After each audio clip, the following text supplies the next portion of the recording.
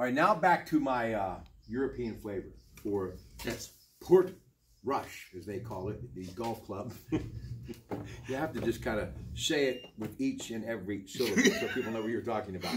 The big Spaniard, Jon Rahm, enters the Open on a roll, some serious steam after winning the Dubai duty-free Irish Open. First victory since the Hero World Challenge in December. Talk to me about this young man who can really smack the golf ball. Well, you know what? I know this is probably a little bit over the top, but he reminds me of a young Jack Nicklaus. Good analogy. I tell you, with his strength and his short game, you just don't see a man of his stature that has a complete game at his age, and it harkens back to the day of a young Nicklaus.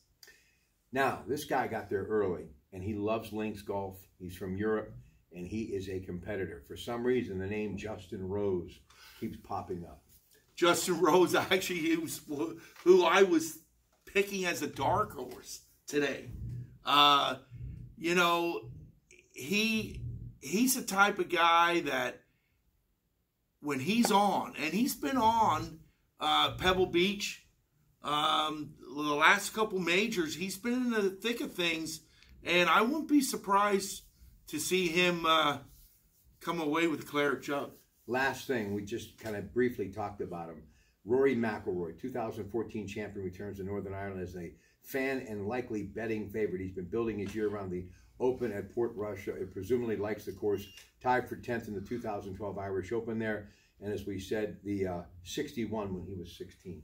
Right. And let's not forget, it wasn't that long ago, the Canadian Open, where he shot, should have had a 59. Ended up, I think it was a 60 or 61, right? Right. And so he's my pick.